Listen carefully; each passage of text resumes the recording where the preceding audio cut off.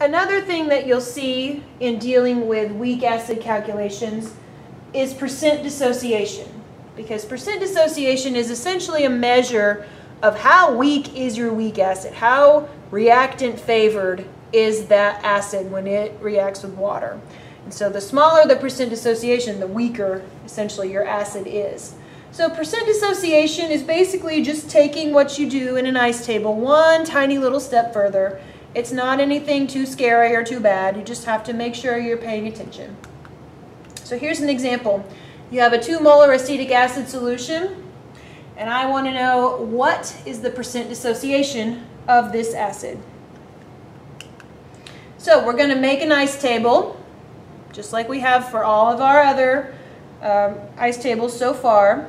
We're going to make the 5% approximation because this K is substantially less than 1. 1.8 times 10 to the negative fifth is much less than 1. So we can assume that at equilibrium, that 2 molar solution hasn't really changed very much.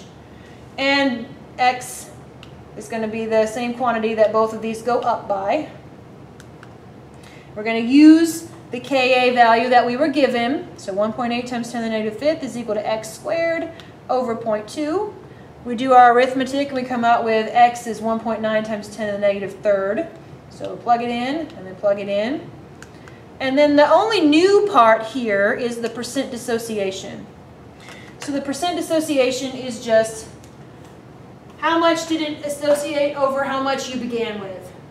So you can just pick the concentration of H3O at equilibrium to represent how much it dissociated. And then this is just your initial concentration. Okay, so my initial concentration was 0.2, and then at equilibrium it only dissociated to this concentration, not very much.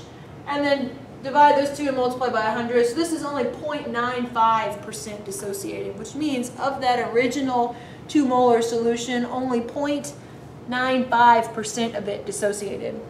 Does that make sense? Well, yes, it does, because this is a weak acid.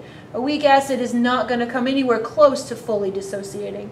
So having a percent dissociation in the range of 2 or 3 is a very reasonable answer. And here, this is a weak acid. We're beginning with a low concentration of it.